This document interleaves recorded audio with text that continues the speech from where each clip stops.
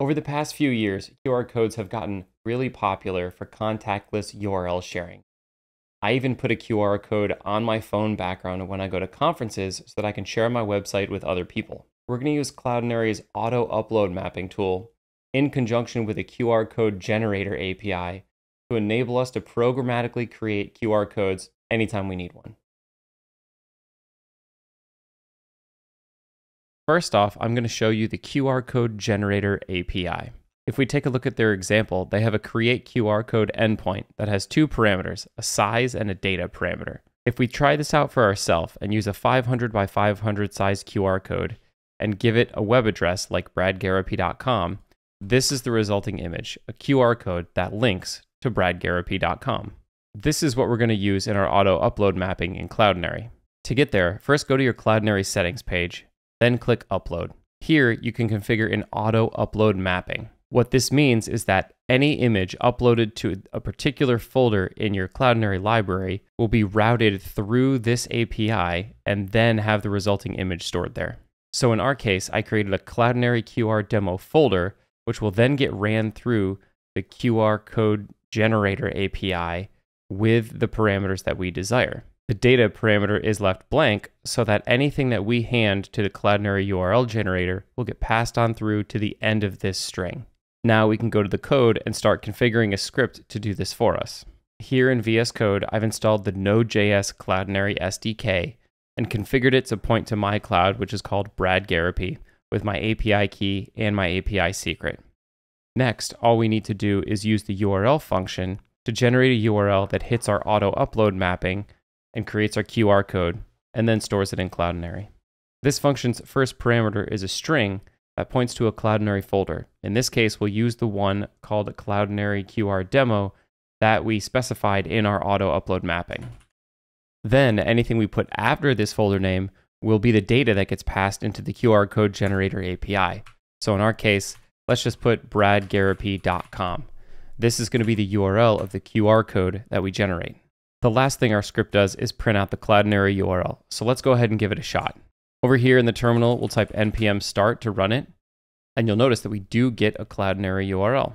If we open this image, you'll see we get the exact same result as we did from the QR code generator API, but it's being served from cloudinary.com. Back in the Cloudinary QR demo folder, you can see that our QR code was saved here after it was programmatically generated by the QR code generator API. Now let's make this a little bit more interesting by adding some transformations to our QR code. We do that by adding an options object with a transformation key inside of it. This contains an array of effects that will change the appearance of our QR code. Let's add two effects to start with. The first one is called Make Transparent. This effect essentially removes the white background from the QR code, making it just the black squares on a transparent background. And the second effect we'll add is called Vectorize, which will essentially turn this into an SVG. And speaking of SVGs, we can also specify the fetch format to tell it, make this an SVG. One important thing to note while typing out your transformations: the order of the effects in the array matters. This will become transparent first, and then get vectorized into an SVG second. In some cases, this can affect the output of your transformations. Let's give this a try and see the differences here. Back in the terminal, we'll run npm start, generate our QR code, and open it up. This time, it looks a little bit different. In this case, it generated a raw SVG, whereas last time, this was an image. Now that we've got an SVG, let's take it one step further and add some color to our QR code.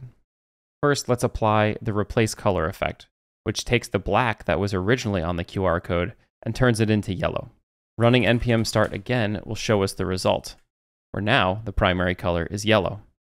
Next, we can change the background by adding a background transformation. Here we've added background black. Now let's see what this does. Back in the terminal, we can run npm start and see the final result. Opening up the link shows us a yellow foreground on a black background. Again, order matters. The background was initially transparent.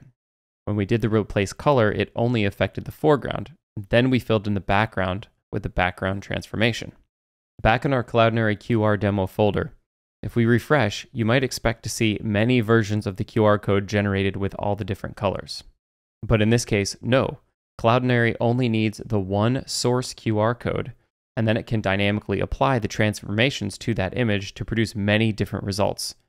This saves you tons on storage space without sacrificing flexibility in the images you want to deliver. In the next video, we're going to show you how to use AI to automatically add tags to images in Cloudinary.